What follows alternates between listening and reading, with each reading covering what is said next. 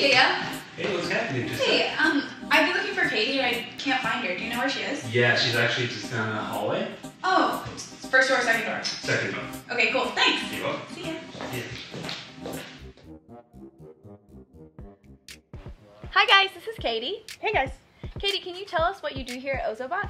Absolutely. I am the lead product designer here at Ozobot. So basically, the playfields, the marble skins, I had a hand in all of it. So tell me what you love most about Ozobot. My favorite thing as a creative in Ozobot is the fact that the creative and artistic side can match really well with the technical side. Someone like me who likes to draw and likes to create, sometimes the programming and the coding can be a little intimidating. For sure. Because I'm not a programmer, and but with Ozobot and how you can basically use your artistic skill to create and to code. So the line following and the color coding it's just drawing.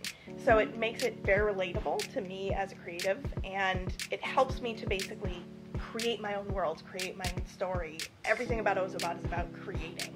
Yeah. So it's a lot of fun. And you should definitely ask Maddie because she knows a lot more of the programming and coding side, so she'll be able to talk to that a little bit better than I will. So guys, do you think we should go and find Maddie to find out a little bit more?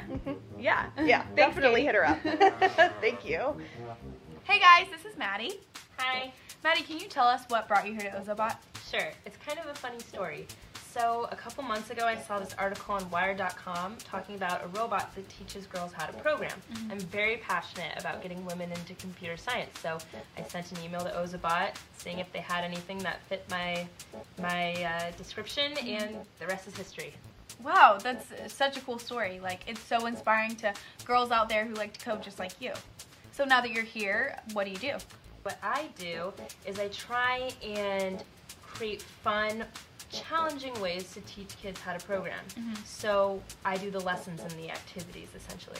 So how could I learn what you do? So it's funny, when you're learning computer science, you want to start really simple, and with Ozobot, you can. So we have the color coding language. So basically that helps teach kids sequencing and how to follow instructions, with the Ozobot. And then you go and you move into blockly programming, which starts very simple with movement, and then we build up and you can use sensors, lights, sounds, all these different capabilities that can teach the fundamentals of programming, and they translate to any actual text programming language. Wow, that's so cool. So I could just learn it whenever I wanted to, and so could any of our viewers. Definitely. Maddie, thanks so much for sitting down and talking to me. I know you're such an inspiration for girls out there, and I know they're happy to have you here, so girl power. Guys, go to ozobot.com to learn more, and also tune into next episode of Behind the Scenes. Oh, before you leave, let me show you some blockly. Oh yeah, for sure, guys. We have to see this.